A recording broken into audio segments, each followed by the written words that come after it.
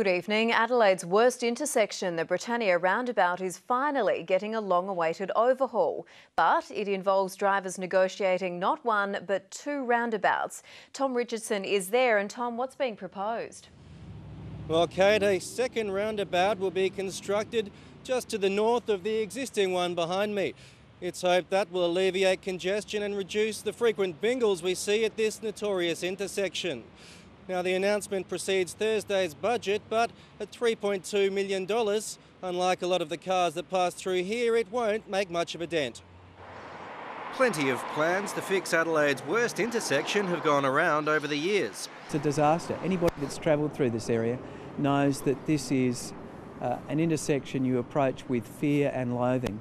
But the government's confident its solution runs rings around the rest. Not one Britannia roundabout, but two. The solution gives drivers more space and more time. A smaller intersection on the existing footprint for traffic coming from Fullerton and Kensington roads, with a second to be built around 40 metres along De Kettville Terrace for cars approaching from Wakefield Street. A simple, intelligent and cost-effective solution that does least violence to the natural environment in this area. Previous proposals would have seen dozens of trees raised. This one removes only 5. Saved.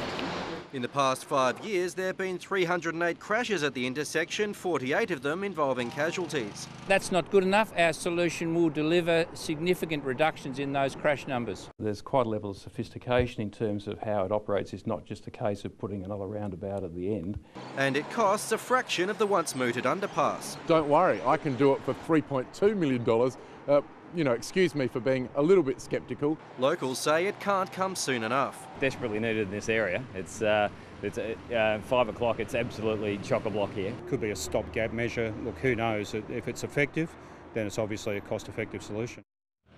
And transport authorities hope to begin construction within months and complete the work by the end of the year.